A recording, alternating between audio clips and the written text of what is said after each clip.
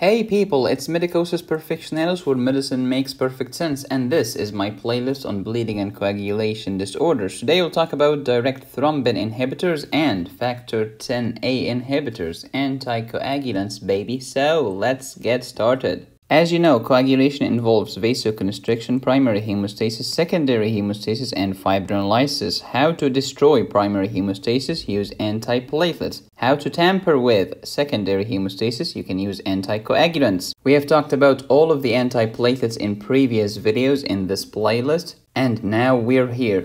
Heparin is done, Warfarin is done. Today, it's time for direct thrombin inhibitors and factor Xa inhibitors, so let's get into this. This is your beloved coagulation cascade or secondary hemostasis. Direct thrombin inhibitors will inhibit thrombin directly. Thrombin is also known as factor 2A, A for active. 2 without A is the prothrombin. Next, factor Xa inhibitors will inhibit factor Xa. When you give thrombin inhibitors or factor Xa inhibitors, the end result is we cannot convert fibrinogen into fibrin, we cannot stabilize the fibrin fibers, we cannot form a stinking thrombus. And that's why they are anticoagulants. We have discussed heparin and warfarin before, so please go back and watch my previous videos. Now, it's time for direct thrombin inhibitors. If you have watched my earlier video on HIT, heparin-induced thrombocytopenia, I've told you that we treat HIT by stopping the heparin and then hitting me with argatroban or lipiridine.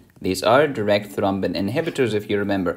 Argatroban, dabigatran, lipiridine, bivalirudine. It's very musical. Argatroban, dabigatran, lipiridine, bivalirudine. Why do we call it Thrombin? Because it's a thrombin inhibitor. Thrombin ban. So, mechanism of action. They directly inhibit thrombin. Oh yeah, they are called thrombin inhibitors. No duh. Which will inhibit conversion of fibrinogen to fibrin. Okay, this will inhibit the secondary hemostasis. That's why they are anticoagulants. There is no need to activate antithrombin 3. Unlike heparin, which had to stimulate antithrombin 3 first. These direct thrombin inhibitors were first isolated from the saliva of leeches. Oh my goodness, these scientists are bored. Imagine being a scientist. I will specialize in leeches. Not just leeches, the saliva of leeches. Not just the saliva of leeches. I'll try to find a protein within the saliva of leeches that can be used to inhibit secondary hemostasis. Get a life, dude!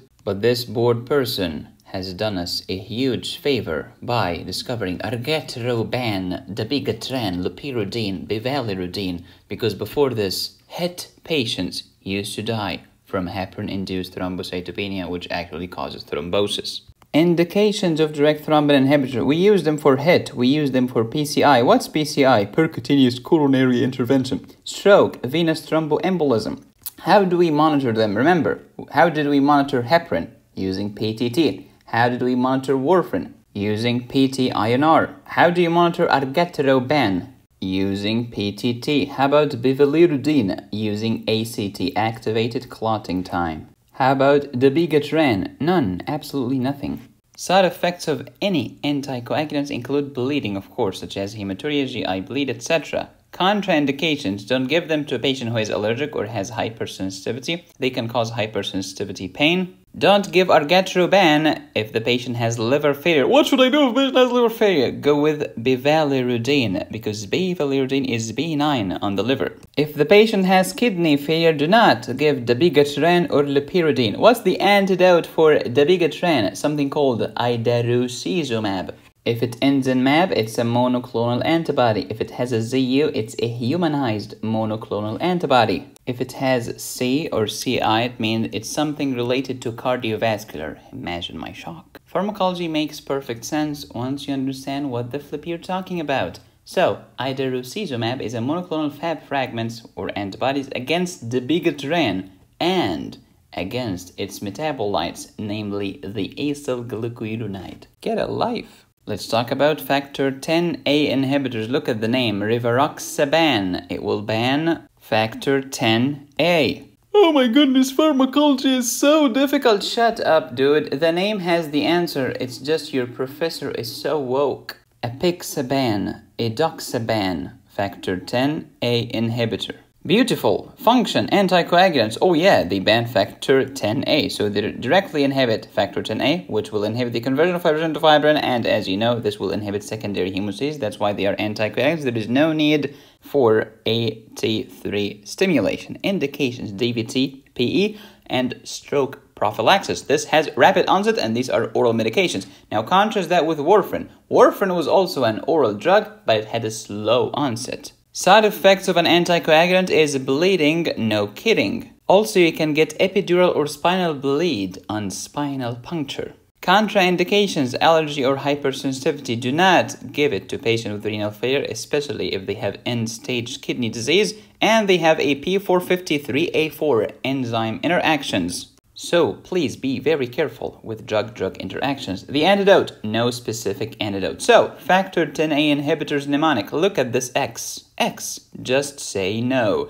No need for antithrombin 3. No lab monitoring requirements. You do not need to monitor using PTT or PT or whatever. No use in renal failure. There is no specific antidote. Just say no. If you want to take your education to the next level, bring a blank piece of paper and compare between heparin, warfarin, direct thrombin inhibitors, and factor 10A inhibitors. These are all the anticoagulants. And then compare among them based upon the examples in each class, the mechanism of action, the clinical indications, the side effects, the contraindications, the drug-drug interactions. You can even add the route of administration. But I don't want to do this table. It's up to you. Just don't cry to me when you kill a patient 10 years from now. I freaking told you. Why do I sound like an angry old guy at a banana republic? So please go and finish the table. But before you go and do that, go to medicosisperfectionalis.com. Get you a cardiac pharmacology course. You have 50 videos, 25 cases with answers, 25 questions, notes, and even a mind map. It's time to take your education seriously. Thank you for watching. Please subscribe, hit the bell, and click on the join button. You can support me here or here.